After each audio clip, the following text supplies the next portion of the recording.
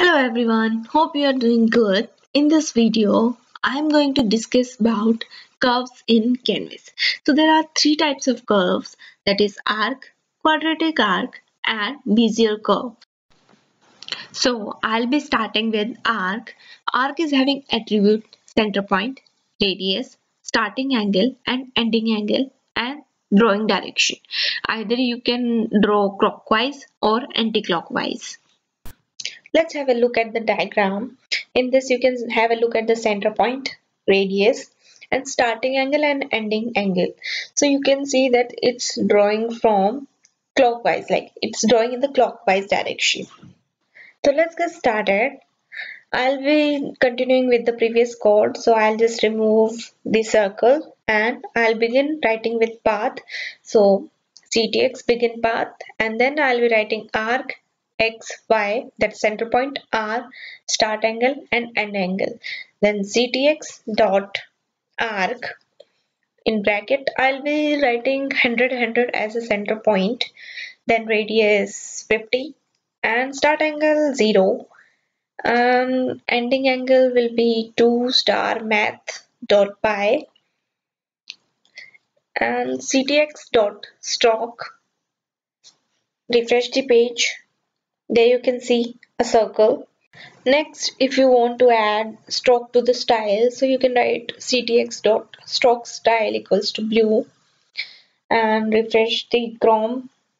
So, and let me add it to line width also. So ctx dot line width equals to 5. So you can see it even better. Yes. Now let me just write 0.5.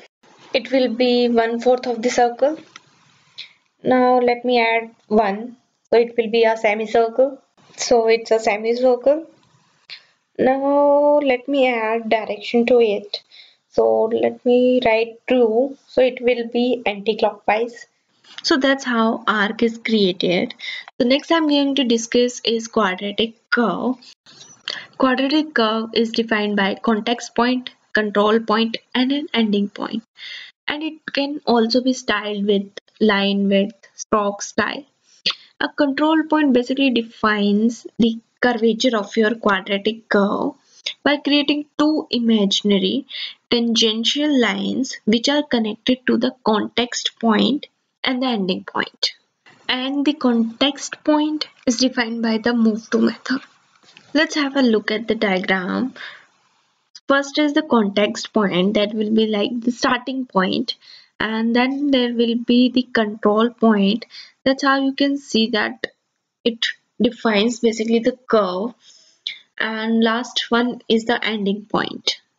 So I'll be writing the code ctx dot begin path, ctx dot move to, that's the context point. So I'll be writing 150 and 200, ctx dot quadratic curve 2 bracket, then write 100 and 100. So this will be control point and next one will be the ending point. So let me write ending point 350 and 200. Let me write ctx dot line width equals to 10, ctx dot stroke style equals to purple, ctx dot stroke. Open the Chrome, refresh.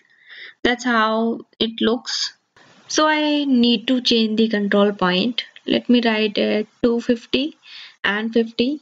Then refresh the page. That's how you create quadratic curve. Next I'm discussing is Bezier curve. To create a Bezier curve, we use Bezier curve 2, and also like quadratic, it needs context point, control point, but it needs two control points and ending point. And we can also style it with line width, stroke style and line cap. And it's having arguments, one control point and second control point, end point. So let me have a look at the diagram. So that's how two control points, and there will be 5 midpoints. So let me write it, change quadratic to Bezier and add the third point, that will be ending point now, 300 and 350. Refresh the Chrome. So that's how you create a Bezier curve. So let me just quickly summarize what we have done in this. So firstly, I have done arc that needs center point, radius, starting angle, ending angle, and a last drawing direction. And in quadratic, firstly we will define context point in move to, and then quadratic curve needs control point and ending point. And same will go with Bezier. Bezier context point will be in move to, and Bezier curve 2 needs two control point and one ending point.